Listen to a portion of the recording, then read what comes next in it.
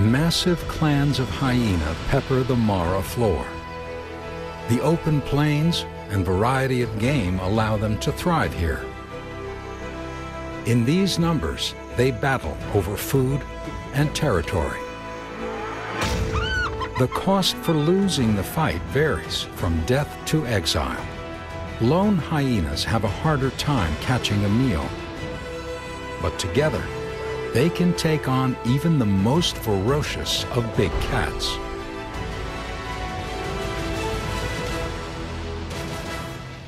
Although, it doesn't always work out the way they hope.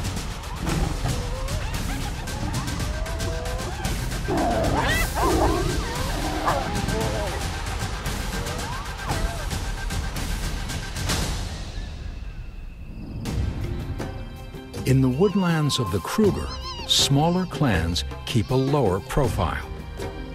Their intimate lives center on the den, where cherished new cubs are nurtured and protected.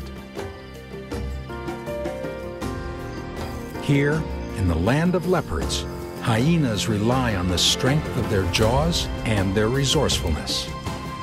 For hyenas in both the Mara and Kruger, food discarded by others is a treasured find. The major difference between them is how many mouths they have to feed. Are you wild about the wild? Subscribe to Safari Live and experience the wonders of the wilderness. And if you click on the bell below, we'll notify you every time a safari goes live.